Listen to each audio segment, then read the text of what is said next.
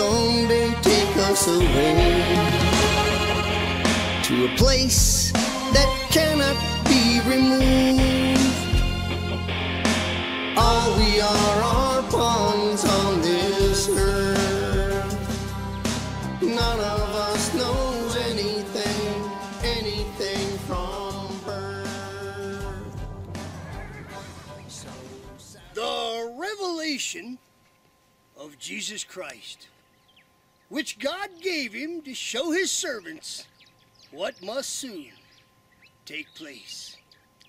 He made it known by sending his angel to his servant John, who testifies to everything he saw, that is, the Word of God and the testimony of Jesus Christ. Blessed is the one who reads the words of this prophecy, and blessed are those who hear it and take to heart what is written in it, because the time is near.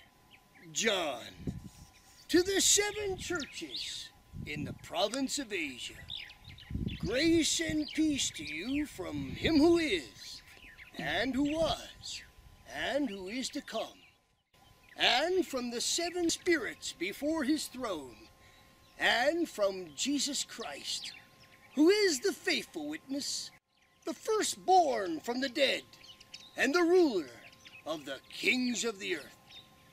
To him who loves us and has freed us from our sins by his blood, and has made us to be a kingdom and priests to serve his God and Father, to him be glory and power forever and ever.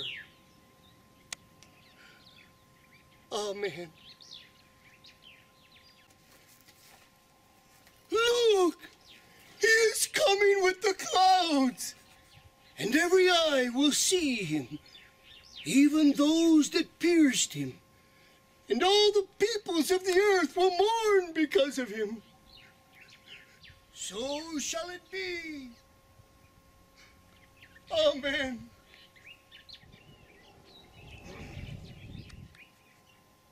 I am the Alpha and the Omega, says the Lord God, who is, and who was, and who is to come, the Almighty. I, John, your brother and companion, in the suffering and kingdom and patient endurance that are ours in Jesus, was on the island of Patmos because of the Word of God and the testimony of Jesus. On the Lord's day, I was in the Spirit, and I heard behind me a loud voice like a trumpet which said, "Write on a scroll what you see, and send it to the 7 churches, to Ephesus, Smyrna, Pergama, Thyatira, Sardis, Philadelphia, and Laodicea." I turned around to see the voice that was speaking to me. And when I turned, I saw 7 golden lampstands. And among the lampstands was someone like a son of man, dressed in a robe reaching down to his feet, and with a golden sash around his chest.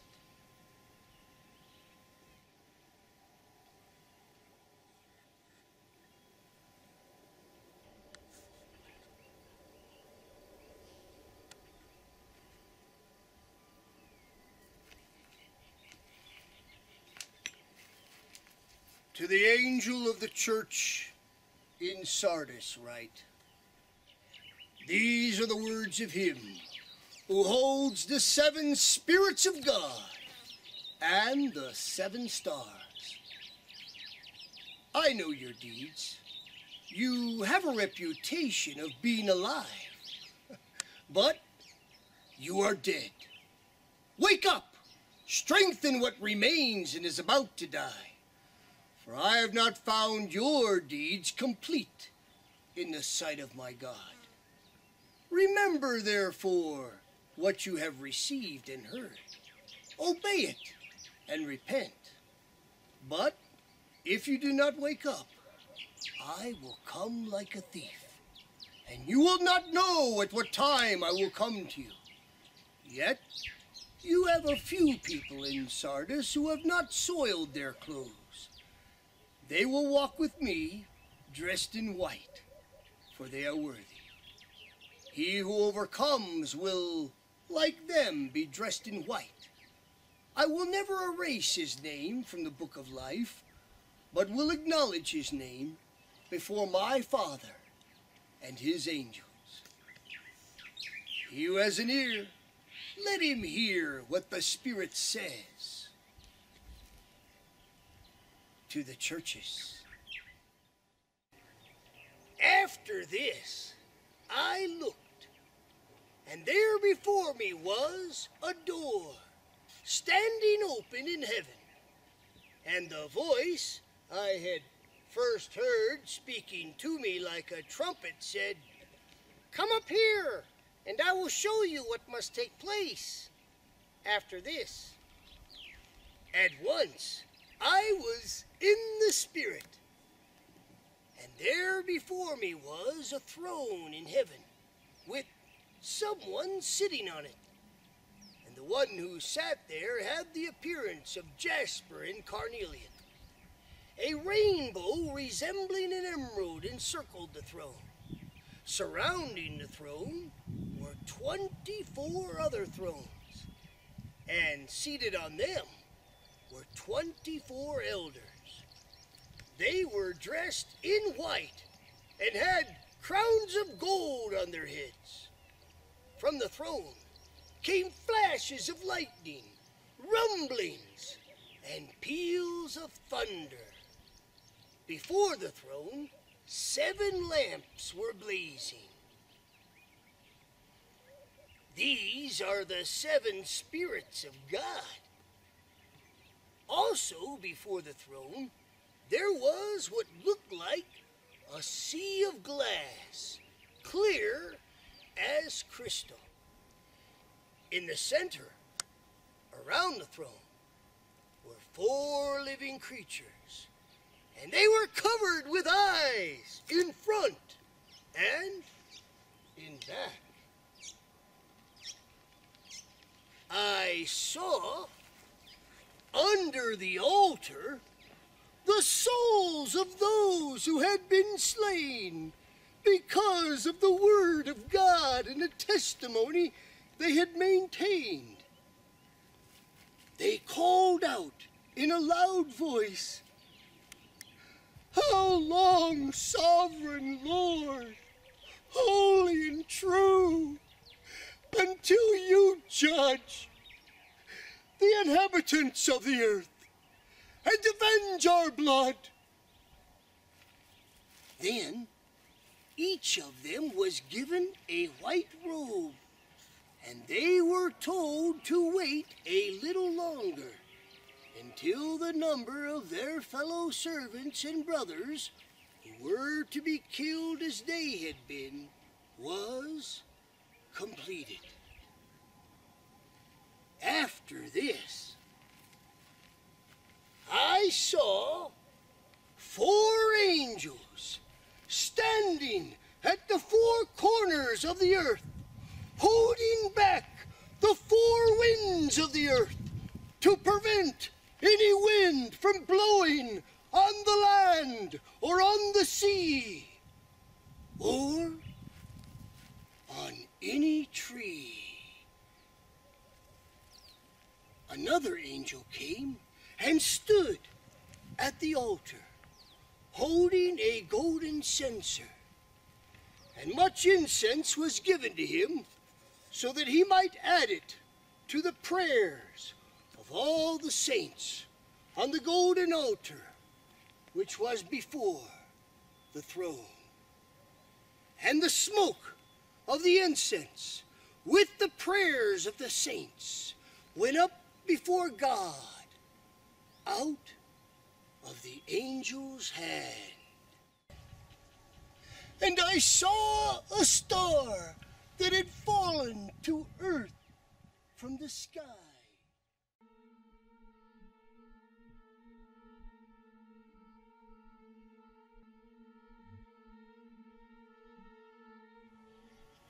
And he was given the key to the shaft of the bottomless pit.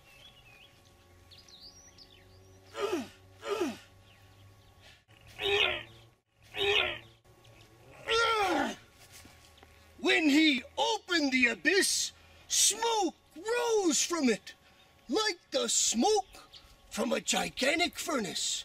The sun and sky were darkened by the smoke from the abyss. Then locusts came from the smoke and descended on the earth.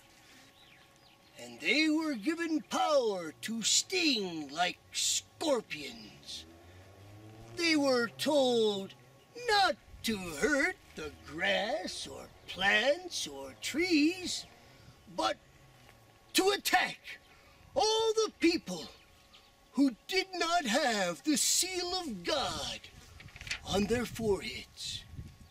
They were told not to kill them, but to torture them for 5 months with agony, like the pain of scorpion stings.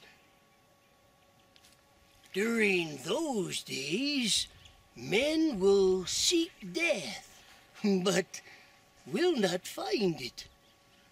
They will long to die, but death will elude them.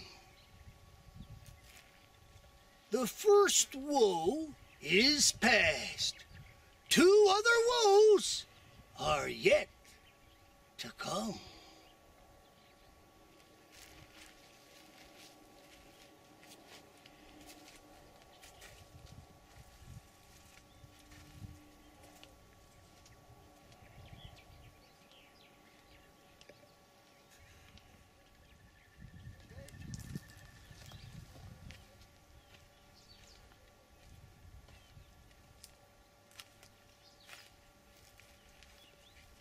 Then God's temple in heaven was opened, and within his temple was seen the ark of his covenant. And there came flashes of lightning, rumblings, peals of thunder, an earthquake, and a great hailstorm.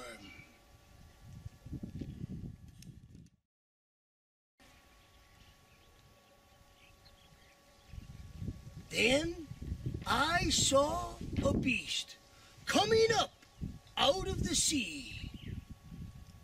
The beast I saw resembled a leopard, but had feet like those of a bear, and a mouth like that of a lion.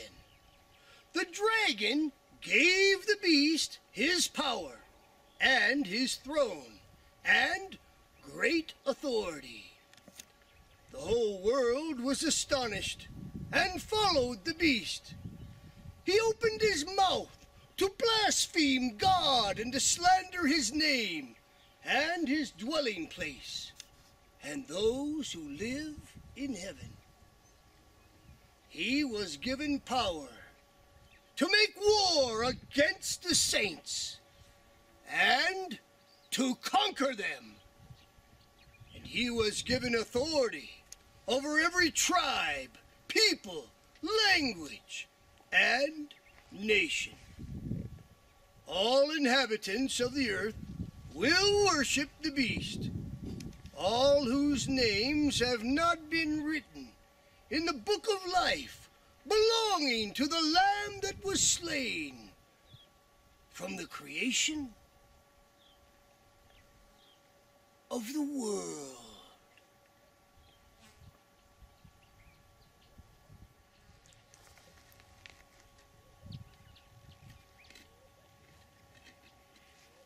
Then I saw another beast coming out of the earth. He had 2 horns like a lamb, but he spoke like a dragon. And he performed great and miraculous signs, even causing fire to come down from heaven to earth in full view of men. Because of the signs he was given power to do on behalf of the first beast, he deceived the inhabitants of the earth. He also forced everyone, small and great, rich and poor, free and slave, to receive a mark on his right hand or on his forehead, so that no one could buy or sell unless he had the mark, which is the name of the beast or the number of his name. This calls for wisdom. If anyone has insight, let him calculate the number of the beast, for it is man's number. His number is 6. 6. 6.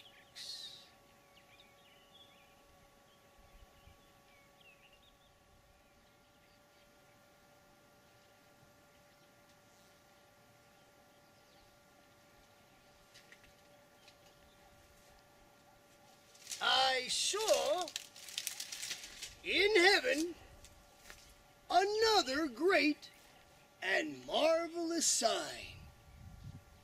7 angels with the 7 last plagues.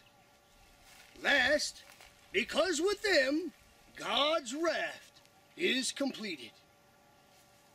Out of the temple came the 7 angels with the 7 plagues. They were dressed in clean shining linen and wore golden sashes around their chests. Then one of the 4 living creatures gave to the 7 angels 7 golden bowls filled with the wrath of God, who lives forever and ever. And the temple was filled with smoke from the glory of God and from his power, and no one could enter the temple until the 7 plagues of the 7 angels were completed. Then I heard a loud voice from the temple saying to the 7 angels, "Go, pour out the 7 bowls of God's wrath on the earth." Then they gathered the kings together to the place that in Hebrew is called Armageddon. They will make war against the Lamb, but the Lamb will overcome them, because he is Lord of Lords and King of Kings, and with him will be his called, chosen, and faithful followers. After this, I heard what sounded like the roar of a great multitude in heaven shouting, "Hallelujah! Salvation and glory and power belong to our God, for true and just are his judgments." And again they shouted, "Hallelujah! Hallelujah! For our Lord God Almighty reigns. Let us rejoice and be glad and give him glory. For the wedding of the Lamb has come, and his bride has made herself ready." Then the angel said to me, "Write, blessed are those who are invited to the wedding supper of the Lamb." These are the true words of God.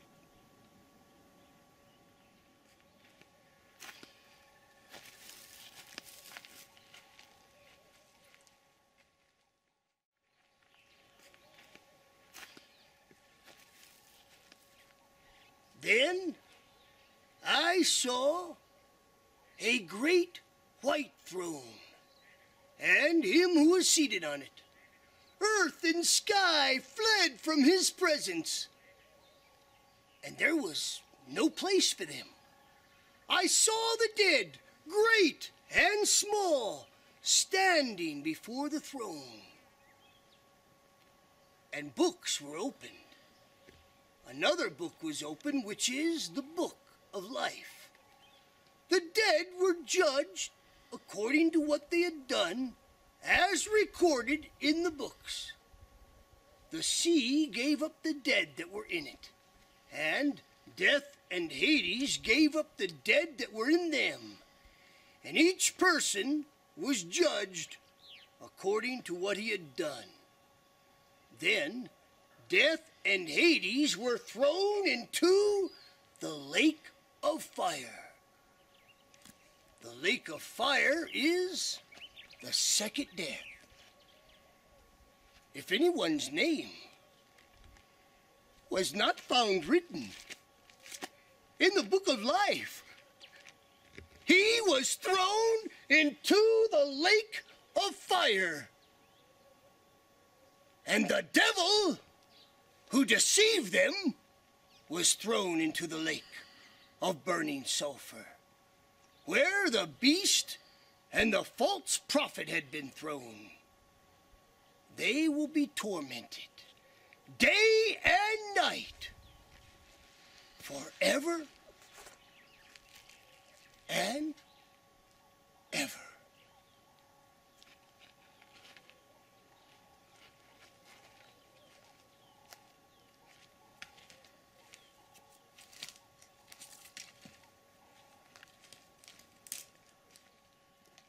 I, John, am the one who heard and saw these things. And when I had heard and seen them, I fell down to worship at the feet of the angel who had been showing them to me. But he said to me, "Do not do it. I am a fellow servant with you and with your brothers, the prophets, and of all who keep the words of this book. Worship God." Then he told me, "Do not seal up the words of the prophecy of this book, because the time is near. Let him who does wrong continue to do wrong. Let him who is vile continue to be vile. Let him who does right continue to do right. And let him who is holy continue to be holy."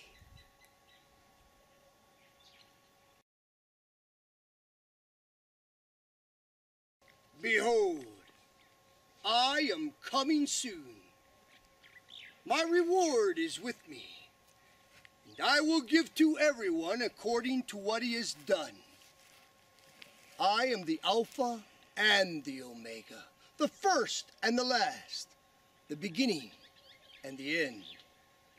Blessed are those who wash their robes, that they may have the right to the tree of life, and may go through the gates into the city. Outside are the dogs, those who practice magic arts, the sexually immoral, the murderers, the idolaters, and everyone who loves and practices falsehood. I, Jesus, have sent my angel to give you this testimony for the churches. I am the root and the offspring of David, the bright morning star.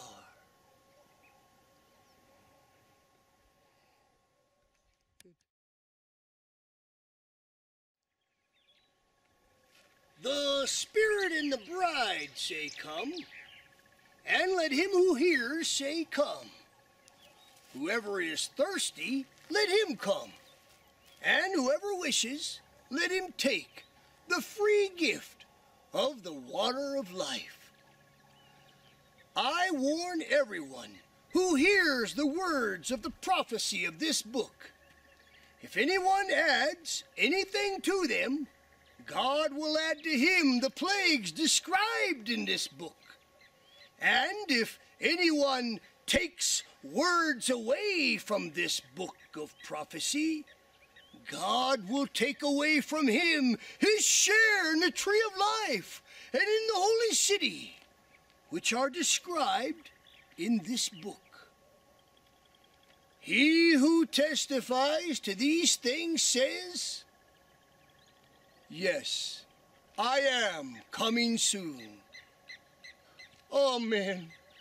Come, Lord Jesus. The grace of the Lord Jesus be with God's people. Amen.